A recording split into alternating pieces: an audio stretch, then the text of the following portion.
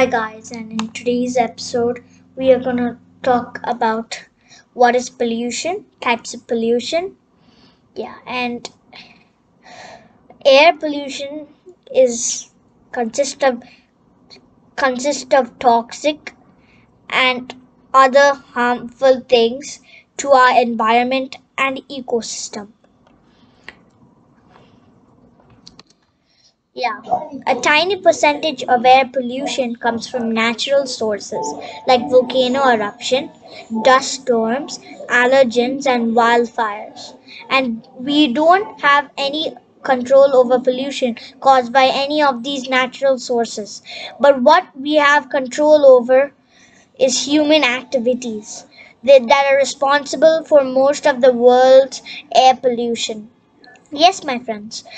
Right from smoking cigarettes to burn fossil fuels to driving cars and releasing toxic smoke from factories to tarnish the air you breathe and cause severe health and environment problems will come. For example, when we burn fossil fuel like decomposed plants and organisms, they discharge carbon dioxide and other greenhouse gases into the air. These gases in turn trap heat coming from the sun in the Earth's atmosphere, resulting in a rise in a global temperature and is a major factor behind global warming. This rise in the temperature sets a chain of events and intensifies air pollution by increasing the level of smog in the environment.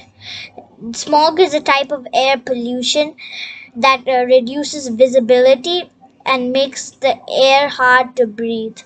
It engulfs the surrounding in a brown and gray haze, which is common to in industrial areas and remains of a familiar sight like Los Angeles, California, and Delhi in India. Not only that, but air pollution can also make people very sick. Apart from breathing issues, it can cause diseases such as lung cancer, respiratory infections, heart disease, and you won't even believe it, but according to the WHO, nearly 2.4 million people die each year from air pollution. So it is our duty and responsibility to take the matter in our hands to save our planet and the future generation. The most crucial question is how can we help to reduce the ever increasing air pollution? Well, we can do that by spreading awareness amongst our friends and family about the consequences of burning fossil fuel and urge them to reduce its usage as much as possible.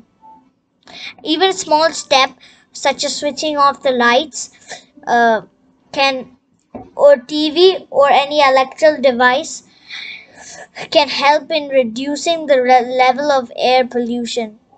Also, one of the easiest ways of controlling air pollution is by limiting the use of private cars and vehicles and opting for the public transport system. Or when walking or riding a bicycle whenever possible. And little by little, step by step, we will start to see the difference. And the world will be a healthy and happy place to be in once again. Thank you guys. Hope you heard enough of my air pollution or pollution. Thank you guys. Be tuned for next videos. Bye.